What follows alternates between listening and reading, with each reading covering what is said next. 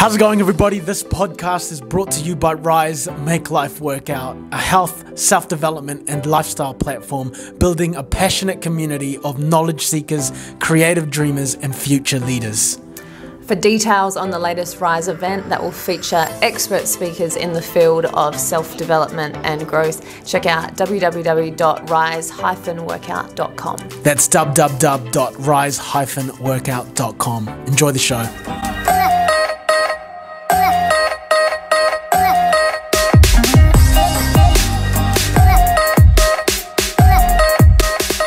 Kia ora, welcome to Rise Optimize, where we make science simple to optimize your health. I'm Dr. Char. And I'm Shenae.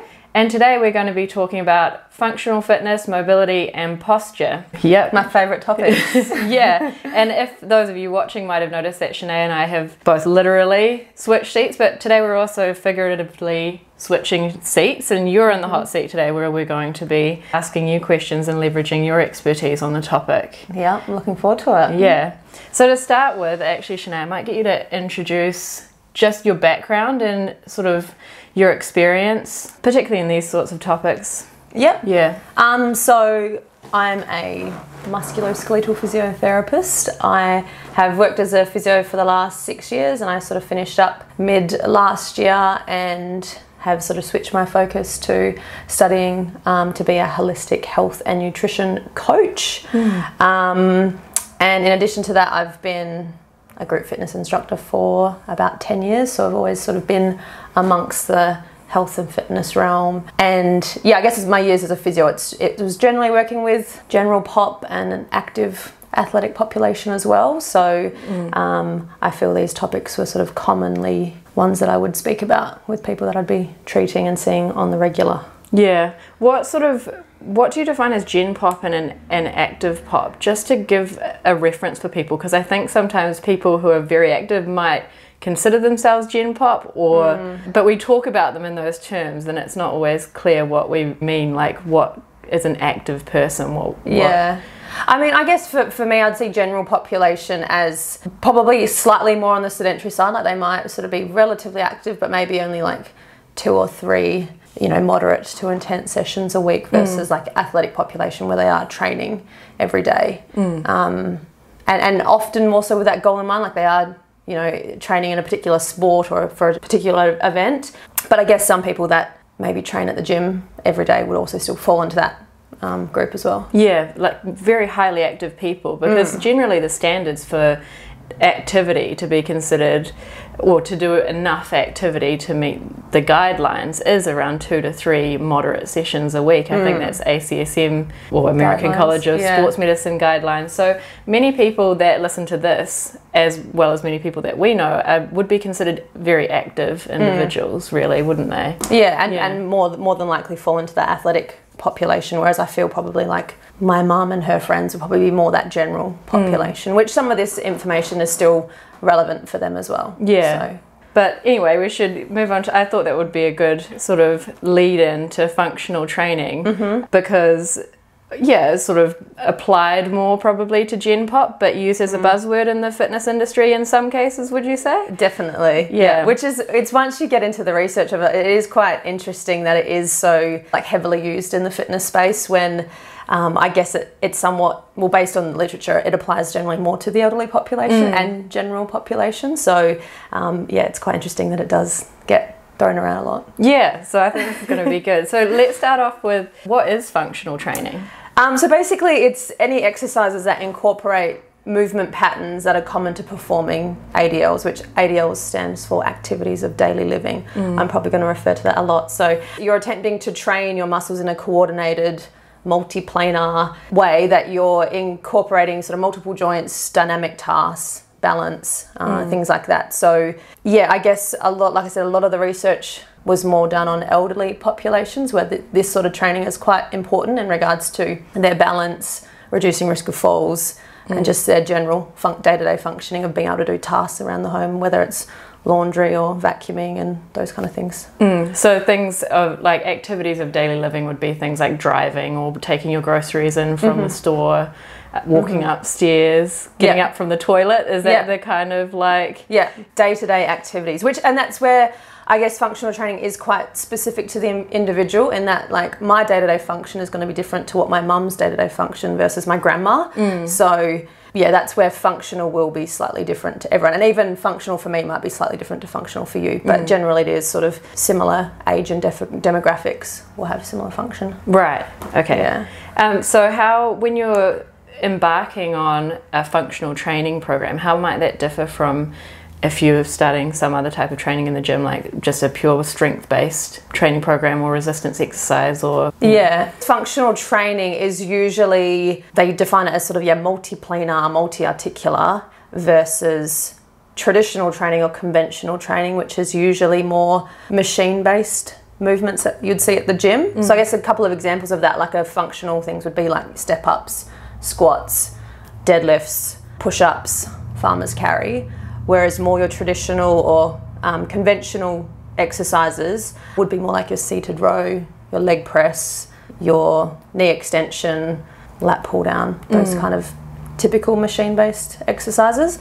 And I guess that's the type of movement that it's compared to a lot in the research as well. It's usually functional training versus traditional machine-based exercises. Yeah, I guess we'll have more questions about the research soon, because I'm about to ask what the research sort of says about the efficacy of functional training, I suppose, and the efficacy has to be anchored in what, I guess, what the main aim or goal is, right? Yeah. So yeah, if we could talk through.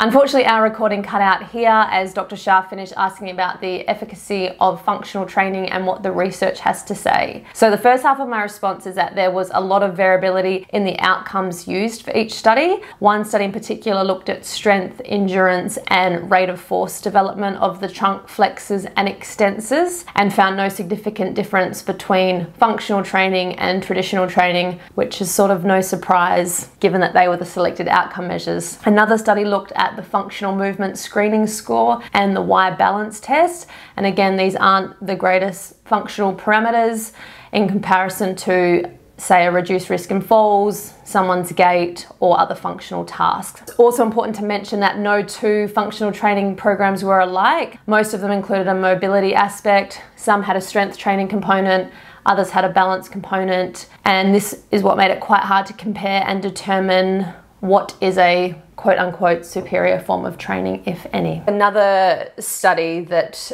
when it compared functional training that didn't actually have a strength component to a purely strength training group, the strength training group did better in regards to increasing muscle strength. Whereas a functional training group that was more focused on ADL type activities, there was a significant reduction in, risk of falls and things like that compared to a standard strength and balance program. So it was really that the effects are in accordance with the specificity training principle, in that if a program was more focused on strength, then they're going to improve their strength. If it was more focused on balance, it was more likely that their balance improved.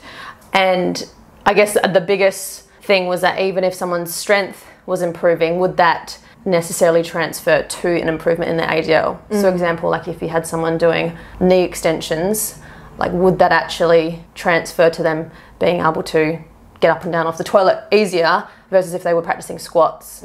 So and the research seems to say that that's where it's preferable to do functional training, and that there would be better crossover to ADLs versus sort of isolated strength training exercises.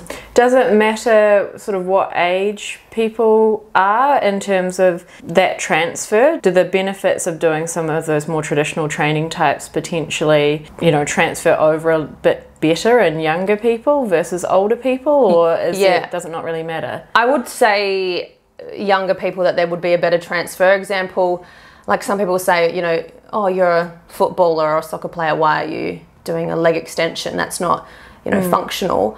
But for them, increasing their quad strength would probably transfer to them just being a better athlete in general. Whereas I guess for the older population, I feel that it's a better use of their time if they are doing general exercise to make it as functional as they can to help with that transfer. I feel if elderly people were doing the hamstring curls or leg extensions, they're probably not as great a transfer to their day-to-day activities as there would be with younger people. Yeah, if the goal is to sort of increase quality of life and their ability to complete those. If you're like a master's bodybuilder or something and you're doing like hamstring curls or something, then probably all good, right? Yeah, with exactly. a different goal. Yeah.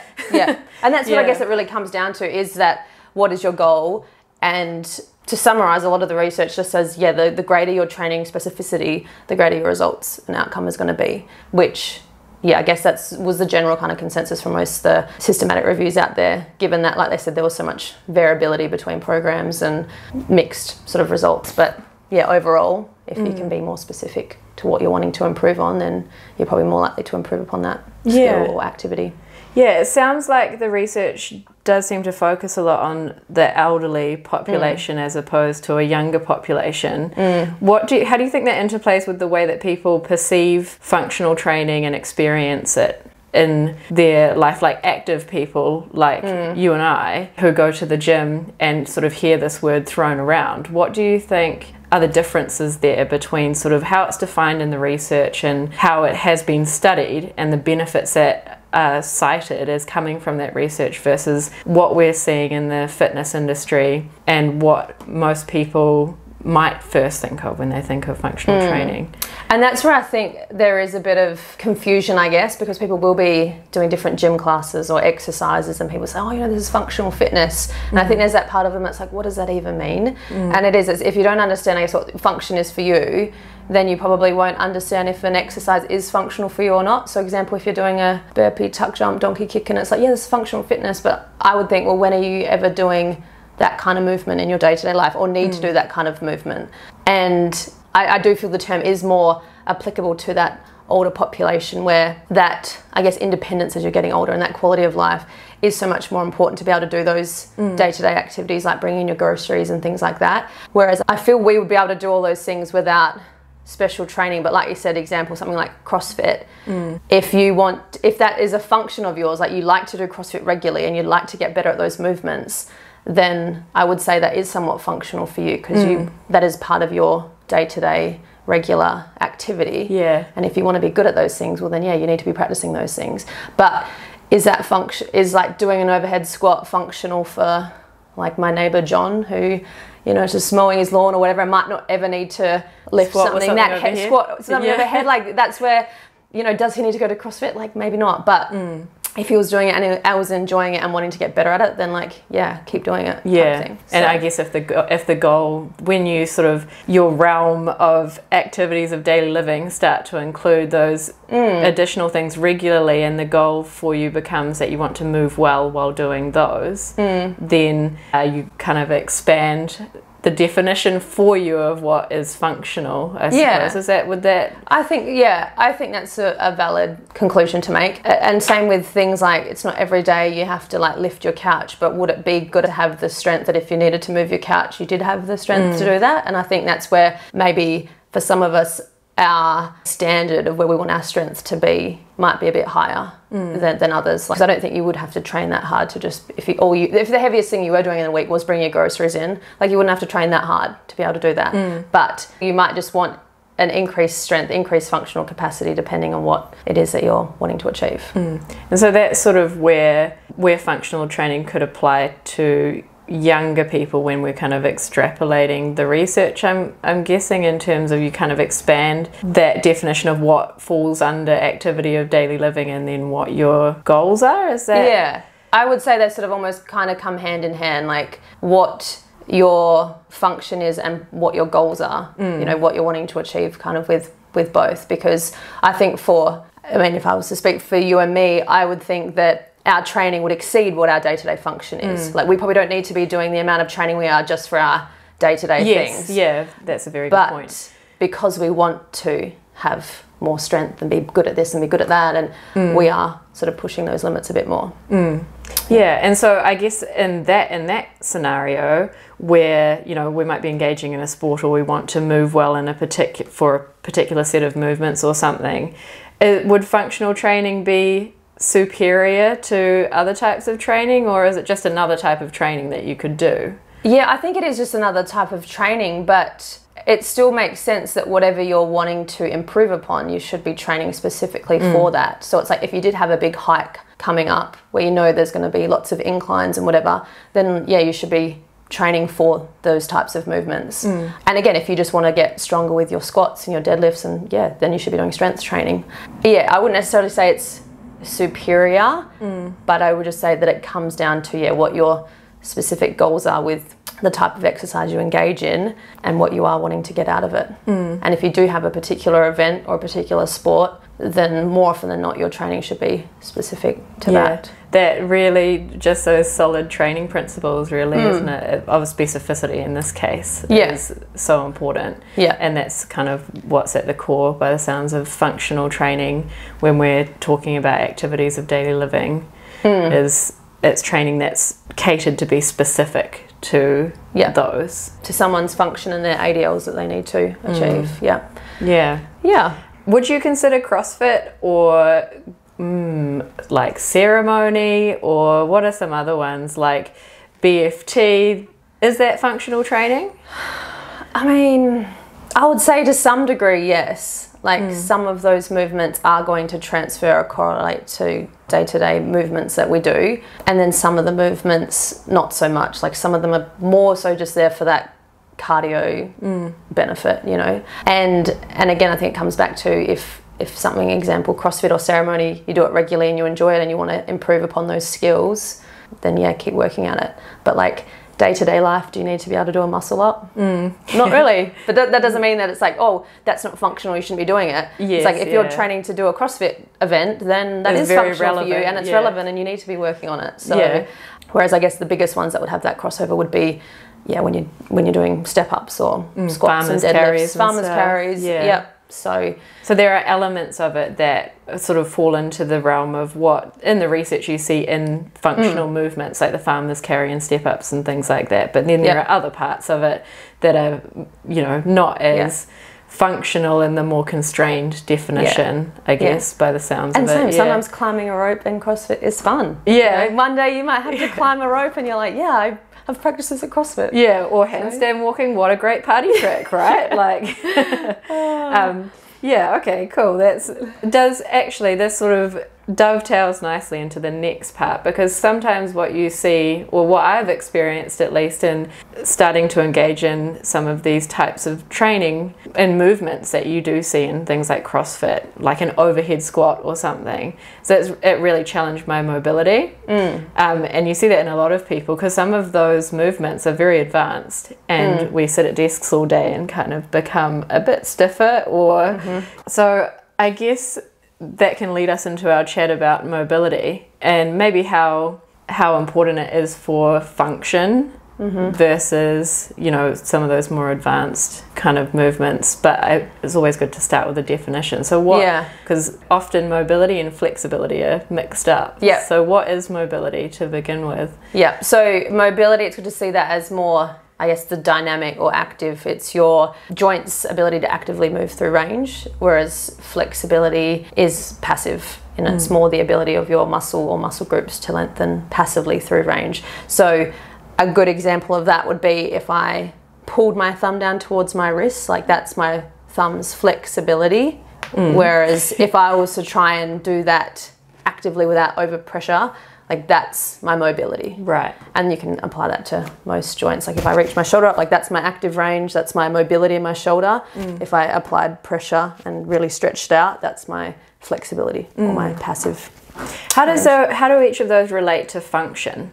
So if you've got good overhead mobility, how does that differ from having good, I don't even know if overhead flexibility makes sense actually given the definition that you just said, but how do mobility and flexibility relate to our function day to day?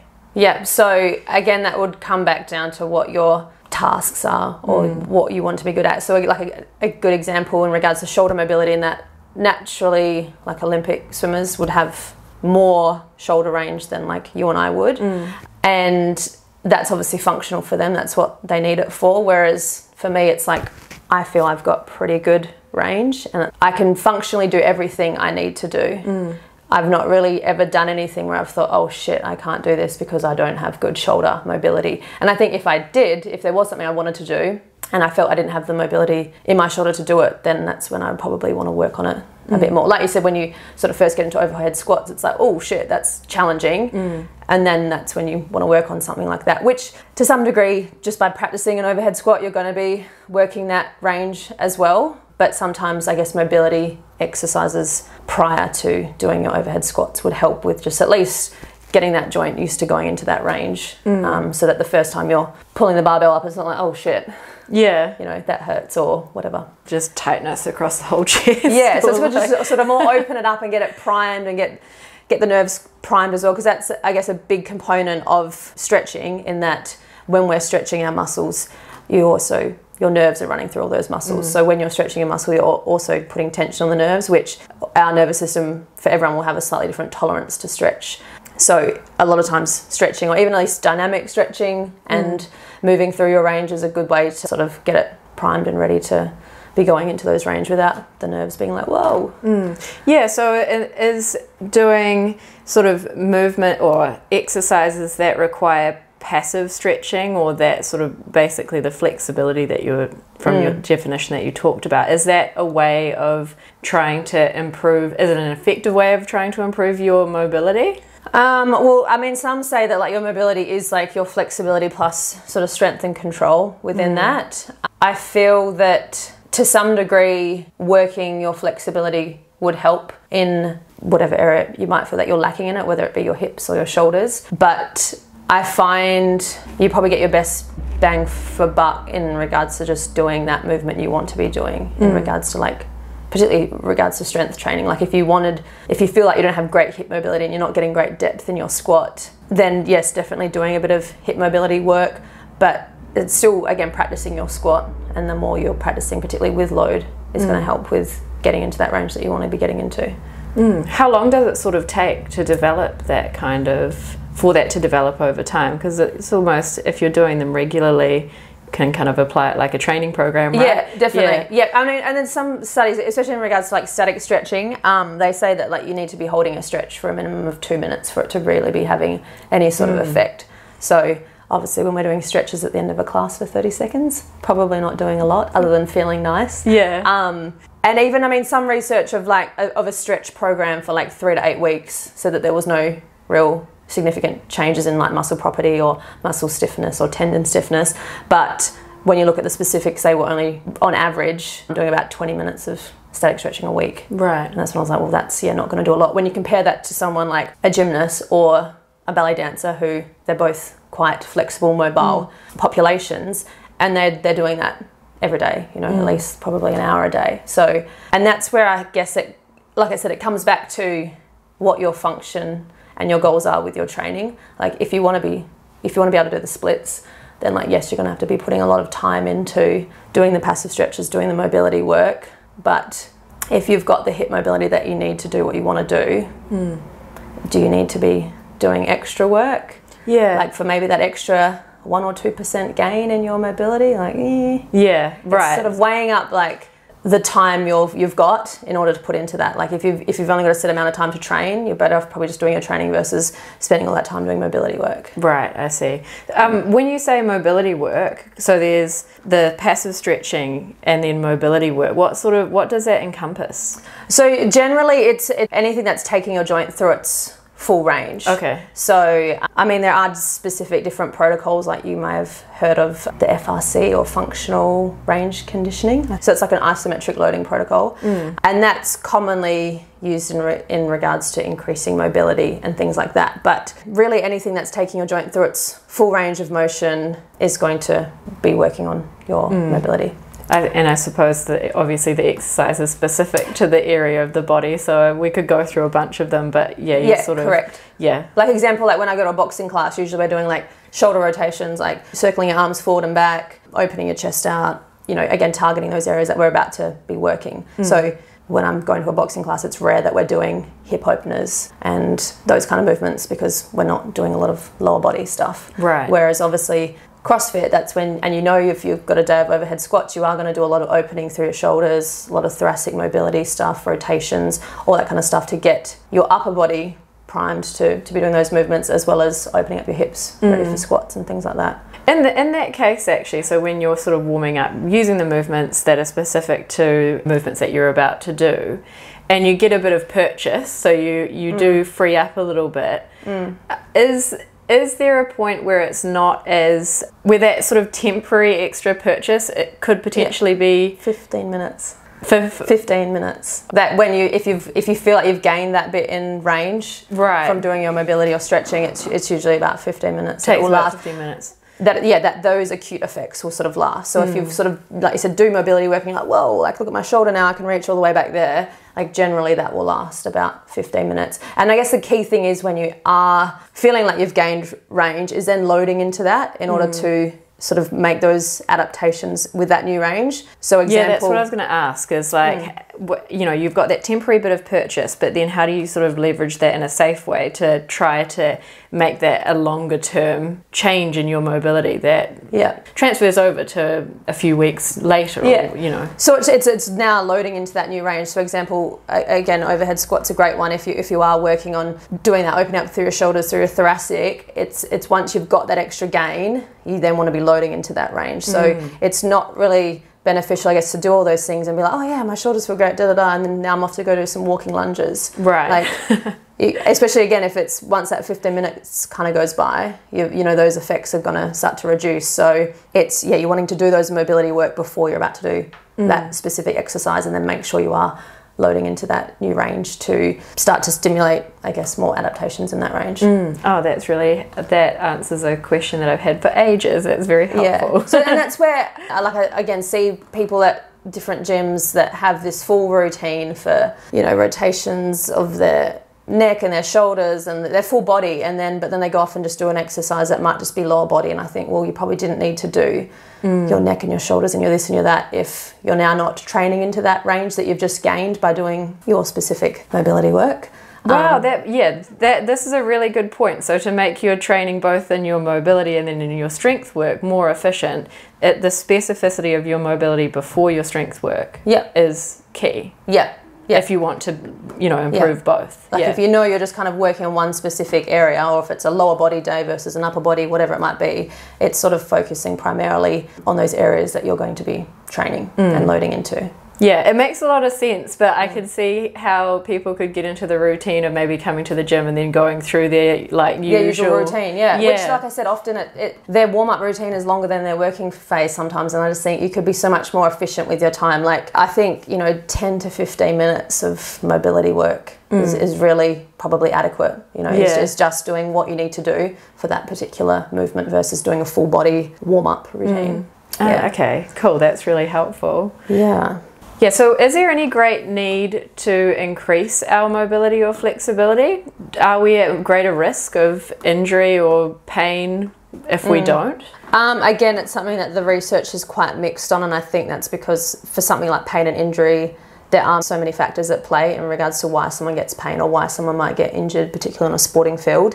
So flexibility in some cases, especially in regards to like groin injuries in athletes, it does play a small part. I wouldn't necessarily ever say it's the one thing. Like if someone strained their groin playing soccer and I assessed their hip and was like, oh, this hip is tighter than this hip, boom, that was your problem. That's why you had a groin injury, because your hip is tight. It would be like one of many factors at play as to why someone may have injured themselves. And again, I think what would play a bigger part of someone's injury is generally more sort of their load, their exposure to that activity. Like again, if can't do the splits, and I'm sure if I tried to do the splits I'd probably maybe injure myself because I'm not used to that kind of load on my body and I'm not exposed to doing that regularly.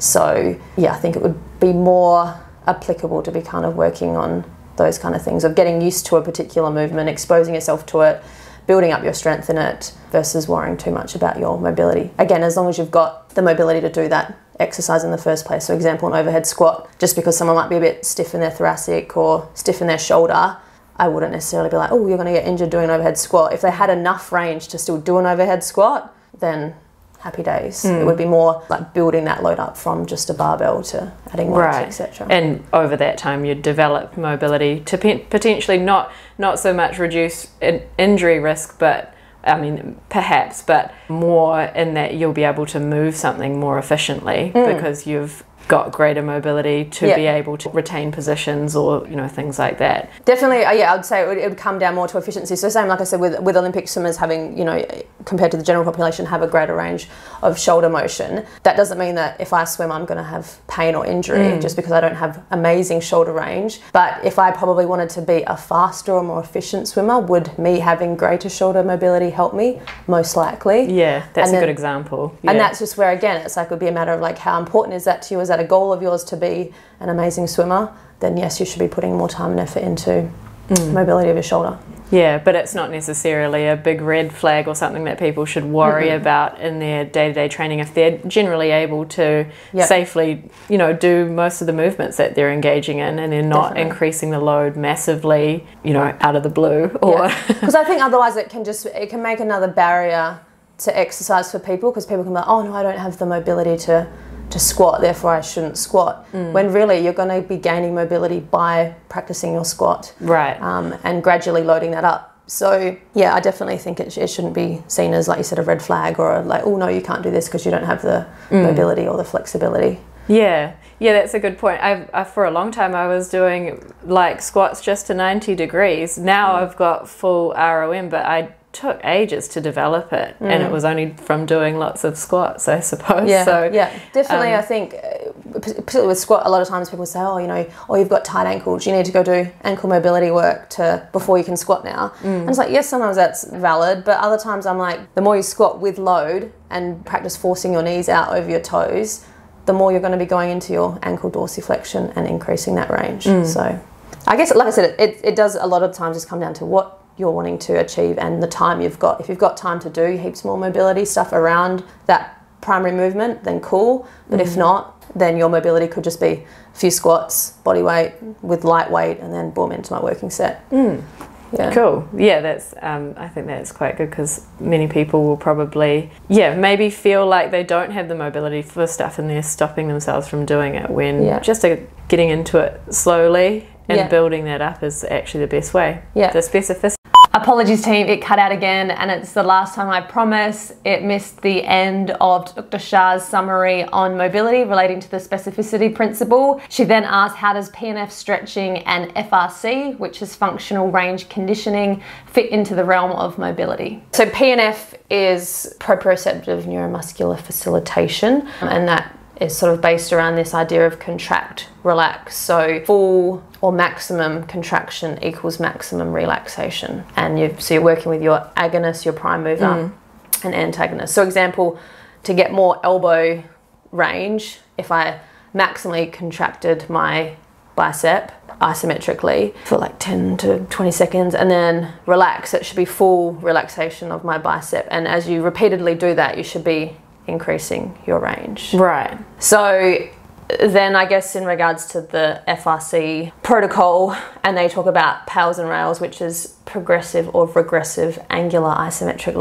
loading. It's basically lots of big words. I know, lots of big words, and that's what I sometimes hate about the fitness industry, because it's like the bigger the fancier the words, it's like, oh wow, that even my eyes are like going as you like the long acronym and the that must be the thing to do though, because it sounds fancy. So basically it's similar to PNF in that you are doing that sort of getting to an end range, and you're resisting either the agonist or the opposite to sort of increase that range. And then again, ideally once you've got that slight increase in range, you should be loading into that area. And then they talk about CARS, which is controlled articular rotation. So that's sort of about actively taking your joint through its full range, which again, I think that's just a fancy way of saying like, yeah, you should be moving. Like, right. People get a stiff neck, and it's because we generally don't use a lot of our neck range because we're just sitting at a desk all day. So yeah, again, that's, I think, just a fancy way of saying move your joints through their range. And I guess it's not bad, it's just not overly that beneficial either, because I think it's quite low intensities that you're doing those isometric contractions at, and it's kind of insignificant for real meaningful change, in that, yeah, you might be gaining a little bit in range, but if someone's already got their range that they need to do what they need to do, again, I think you could be spending your time doing something else. Yeah. Like in regards to just, again, strength training in general, love just getting into your workout really and working on the movements you want to be getting better at. And focusing on moving well. Yeah. I think as well, a lot of their claims, particularly the guy that runs it, Andrew Spina, he talks about that, like, you know, a lot of injuries occur at end range, and that's because people aren't used to going into their end range. So he does a lot of work on that. But really, a lot of injuries, particularly traumatic, it's just more that they're at higher intensities, which are like, you're not going to be prepared for that with that kind of work that he preaches. Right. So, like, for example, if you injure yourself on a soccer field during a tackle or something, it's quite high speed, perhaps, and high force, that you're not going to be preparing for that. Exactly. Like, even if you do practice, because I think one of his things is like practicing walking on like the outsides of your feet and then the insides of your feet, because saying that because people aren't used to doing that, therefore when their ankle goes into that motion, that's when we get injured. But like you said, again, you add in speed and all those other things in regards to an injury. It's like speed and load. Is there research on how that transfers over on that particular protocol that he runs, like in terms of injuries and things like that, like soccer or team sports or running injuries or whatever, or not that I sort of come across, but I mean, maybe I just need to dig a little bit deeper, but I didn't find too much in regards to that. So interesting. Yeah, I guess that we can probably move from that into talking about posture. So how does mobility and doing that kind of thing, can it improve your posture? What is posture? Where do we start, you know? Yeah, so posture is, I mean, simply put, is your position of your body in space. Generally, it is something that's automatic and unconscious for a lot of us. And I think what people probably don't realise is that it is influenced by many factors, not just neurophysiological and biomechanical, but also psychoemotive. So our emotions or how we're feeling can also dictate posture. And that, you know, standing proud and versus, you know, feeling, you know, down, you're naturally going to be a bit more sort of slumped as well. And it's your sort of body's reaction to the force of gravity as well. Your body's going to find, I guess, a position of somewhat least resistance and less energy required to maintain itself. I think, overall, it's been a cultural obsession that's been around for thousands of years now. Like, it first became associated with the correct handling of a weapon back in the 16th century, and then from there throughout like the 18th century, 19th century, that's where the notion of sort of good and bad posture became a thing. And that's when the plumb line entered the medical literature. So is historically, did it kind of come from a sense of what looked right? So it's an aesthetic sort of, the idea of perfect posture at least is sort of an aesthetic preference that then kind of was transferred into something that maybe has functional benefit or not. I guess you're going to tell me whether or not it does. But so definitely it was because, like, you know that picture of the ape turning into a human, and so therefore it was like, it's primitive if you're like hunched, you know, you want to stand tall and proud because like that's the evolution of the human species. And then that's when that plumb line sort of came out, which is the imaginary line from like the top of your head to the floor, in that, you know, perfect posture is like eyes, shoulders, hips, knees, ankles perfectly stacked, and that's the perfect posture. And then it did, like you said, sort of a good posture became a sign of like strength and health and beauty, and if you had poor posture, it was a sign of, you know, physical pathology and moral inferiority or whatever. So but then, I guess from there it just sort of got really intertwined, particularly, you know, as the physio profession evolved and pain and posture just sort of became really strongly linked, even though there wasn't great backing for that link in the first place. And it has been challenged for, like, I was surprised to find this, that for over half a century. Like, the earliest was like an American physician in 1967. He was quoted as saying, "There is no scientific facts to substantiate the benefits of this postural aesthetic ideal, yet a great deal of attention is devoted to correcting faulty posture." So since, the early 60s, there's been a few being like, why are we wasting our time, you know, trying to correct posture when there really is no such thing as perfect posture, and that, like, the general gist of current research is that posture variability is much more important. So we should be focused on changing our posture and position throughout the day versus... So it's still retained that us being on our phones or our computers probably isn't the best for our posture, because we're in that position for a lot of the day if we're not moving through other it's more that like any one fixed, static, rigid posture is not ideal for us. So even if you sat up perfect all day long, like you had your feet flat on the ground, you know, hip distance apart, you sat up straight, hands in front of you, chest lifted, chin in, perfect alignment.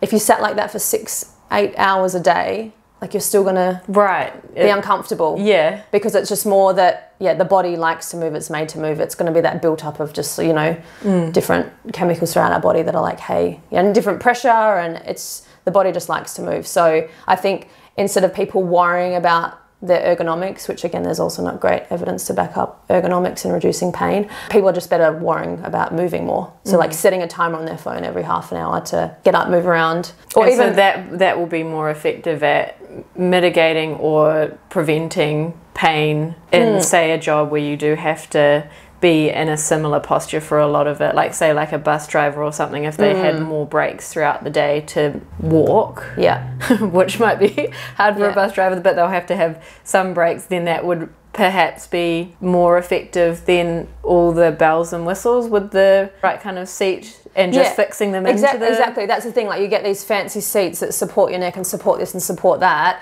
which I guess that will allow for them to maintain that position slightly longer. But at the end of the day, it's just better to move than worrying about all of those things, because like I said, you're still going to get sore regardless by the end of the day. But I guess something like bus drivers, I guess their tolerance is probably a lot higher. Because they're basically trained for the position, they're trained for that. Like I remember once having a truck driver who was like, oh, my back's a bit stiff, I've just come off like a 17-hour drive, and I was like, excuse me, I would not be moving like if I had sat still for that long. And yet that was just like his norm, because he was a long distance truckie.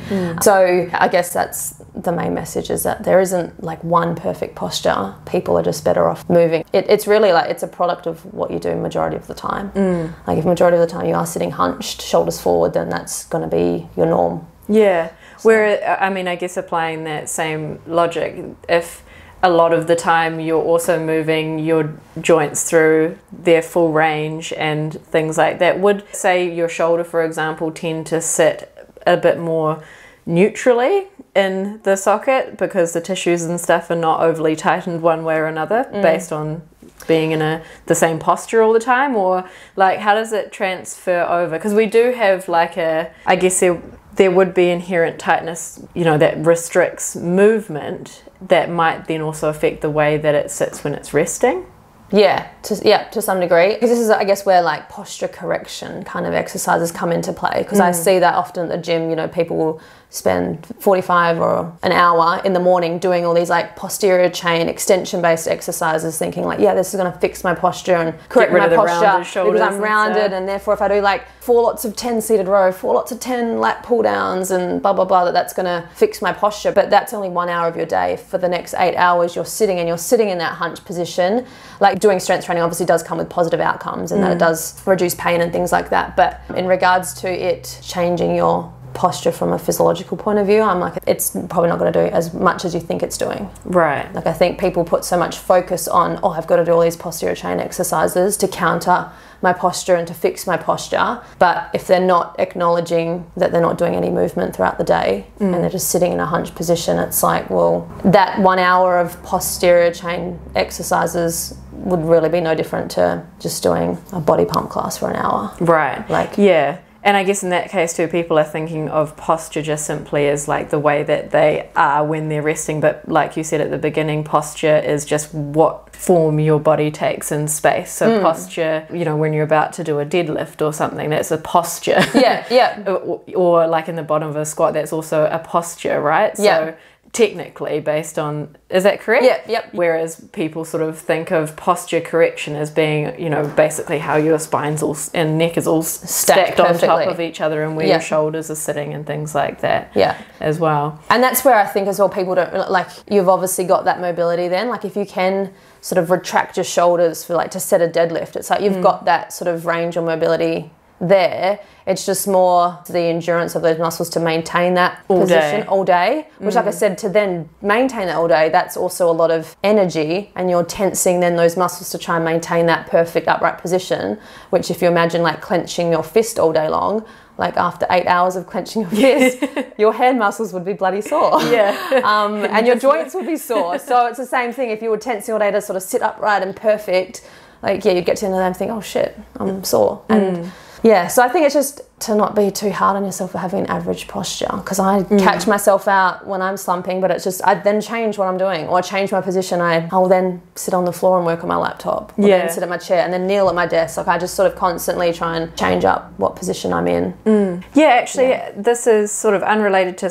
posture specifically, but like, is there good evidence for standing desks, or like ones that can transition between different heights, and so you can sit and stand or whatever while you're working? Does that seem to help people with discomfort and pain related to having to be at a desk all day, for example? I think that wasn't, like, when standing desks first came out, people were like, oh, this is the cure to everything, like everyone just needs to have a standing desk. But then it's the same, like if you're standing all day long, you're probably still going to get different aches and pains. You know, like I've had, again, clients that have gone from having a corporate desk job to working in retail, and they're like, oh my God, my feet and my back and everything from being on my feet all day, because again, they're kind of not used to it, but also they're doing it for, again, 8 hours. So I think the ideal setup with a standing desk would be alternating. Like, going from sitting to standing. Do a few emails sitting down, a few emails standing up, or work with a client sitting down, next client you're standing up. Again, it's just having that constant movement would be the most ideal, because any one position for a long period of time is not ideal. So even if it's perfect and your joints are perfectly stacked, like the body still doesn't like that kind of, so it's no different to, again, like I find for me, like 8 hours sleep is my ideal. If I sleep in for like 9-10 hours, like my back is sore, and that's when I think, well, it's probably just because I've been in that one position kind of lying down for so long. So do you sleep like a vampire? No. I alternate between both sides and lying on my back, lying on my tummy, a bit of everything. But I think it's still just more the no load on anything for that period of time, and the fluid hasn't got a chance to move around and lubricate all the joints. So, and there's no strong evidence either for sleeping posture while you've brought up sleeping. In that, again, whatever is most comfortable for you is you see some of those reels on Instagram or TikTok or whatever, being like, put this pillow here and these pillows this side, and it's like, there's not enough room in my bed for all these damn pillows. Where am I going to go? And not to mention, if in the middle of the night you got to roll over, and then you've got all these pillows that are, you know, you're going to wake up in the night now. It's just, and for some people that might help, and depending on if you are currently experiencing lower back pain, then yes, elevating your legs or putting a pillow between your legs might help for that period of time. But I think, it's not necessarily like essential. Over time, like anecdotally, have seen some people that, you know, have notoriously slept on their stomachs and have experienced back pain, and for them trying to learn to sleep on their back has helped them. But that's only anecdotally, because I don't think there's any strong evidence for like the perfect sleeping posture. Because again, it's your body generally moves in the night.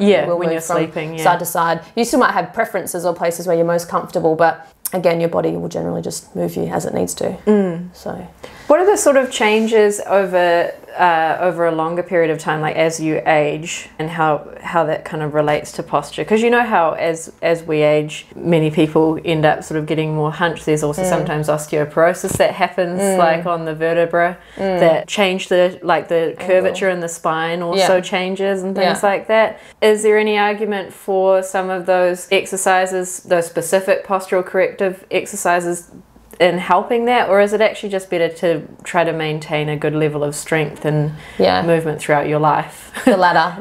Most of the evidence just points to the stronger we can be, and the longer we can maintain that strength, the better. So versus, again, specific posture correction exercises, like some of those things can be slightly hereditary. Like when you do see the people with the quite notable kyphosis through the thoracic, that's usually a bit more of a genetic thing. But I guess for the average person, it's your body's taking shape of what it's most commonly in. So if you're able to, again, change that position up more often than not, then you hopefully won't kind of get that set curvature as you age. But can't go wrong getting strong. Oh, that's a good rhyme. Wow, that's a great tagline, Shenae. And my favourite one in regards to posture is, your best posture is your next posture. You're really on a rhyming buzz today. So which basically it does just mean you keep moving. Your best posture is just your next one. So just keep moving versus stressing too much about not having ideal ergonomics. So I'm like that sometimes when I work for a while at my laptop, and I'm like, oh fuck, I wish my laptop was higher, because I find myself naturally looking down, and the more I'm working, the more I'm getting hunched forward. But then I'm like, well, you don't have a standing desk, so instead that's when I kneel down or something, because then I naturally am more eye line or change up my position. So or get a bunch of books, bring it all the way up. But then I know even like once it's high, I know I'll naturally probably start to do that where you know you get into that forward head position of your chin pushing forward. So which is probably also not ideal, but that's where again I just change up my position so I'm not in one for too long. Nice.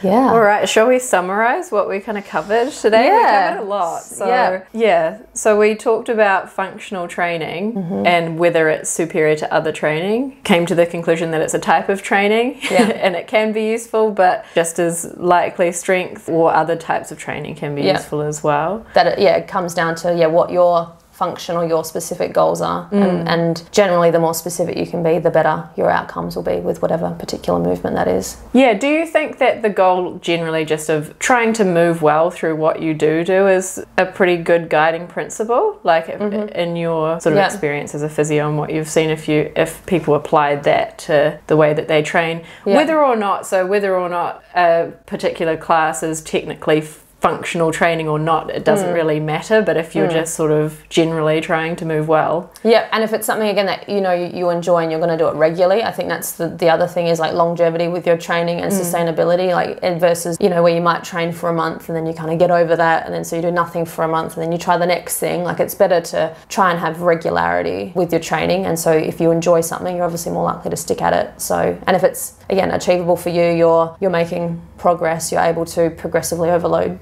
as well throughout those movements, then happy days. And enjoying it. Enjoying it, that's the key thing. Yeah, and then we talked about mobility and how that differs from flexibility and posture as well, how those kind of all interplay. Yeah. And I guess the key thing there is like, yes, if you want to become more flexible, then put time into static stretching, but mobility again is probably best to get your body primed for a workout, but you don't need to really be spending more than like 10-15 minutes doing that. It shouldn't really take up more than your workout time. And it doesn't necessarily again need to be full body, like again target those areas that you are going to be working, because if you are making those slight gains in your range, well then you want to be then utilizing that with whatever exercise you're about to do. So loading through it, and that's the most efficient way to actually improve your mobility and the joints that you need to for the movements that you want to is specific mobility before and then loading through it. And again, I forgot to touch on that study, but there was a study that did sort of compare static stretching of hamstrings versus doing a deadlift, and it found that obviously the deadlift was somewhat superior in that it not only increased your muscle strength, but there was increases in muscle flexibility. So that's where it's like a deadlift is kind of a 2-for-1 deal versus like static stretching, you're just going to be getting over time that increase in flexibility. When doing a deadlift, you're going to get increases in strength, and also it's that loaded eccentric component. So I was going to say, did they made sure that people were loading through the eccentric phase and not getting to the top and dropping it? Cause, because that eccentric part is really important because you're stretching through load, or lengthening through load. So I'd imagine that would have been more effective actually than static stretching in that case. It was. So that's why I love deadlifts, because I think you're getting a 2-for-1 deal. Oh, maybe I won't be so lazy and do the CrossFit trick and drop it at the top. I do ones where I like lower down slowly, but I find personally, like when my hamstrings have felt the tightest is usually when I'm not doing deadlifts regularly, whereas when I'm doing them regularly, that's when I probably feel most mobile. And yet sometimes people will think, what do you mean? Like you're loading them, they're going to be getting tight. But not really, because you're getting that eccentric loading component, which is going to help lengthen them. So lengthen the muscle fibers and also stretch out the connective tissue as well, which I think is a piece that sometimes is forgotten, is that those connective tissues are elastic, and so they sort of stretch too when you're loading them, and you don't get that as much when you're doing a concentric. I don't think. Definitely. No. And again, it kind of somewhat depends on the joint. Obviously, like hamstrings, that is a good one to get that, whereas I would feel most people have full elbow range, so like focusing on doing an eccentric bicep curl is probably not going to give you that many gains. Not in terms of mobility. Maybe in terms of like getting more stimulus through the muscle, but not in terms of mobility, because it's got a pretty hard end point. Exactly. So, and I guess if anyone wants to find out more, hit me up at my new page at Health Coach Shenae, where I'm sharing more info on everything health related. Awesome, thanks Shenae. Yeah, thank you for doing that bit too, because I forgot that we rounded out by sharing our details. Awesome. See you next time. See ya.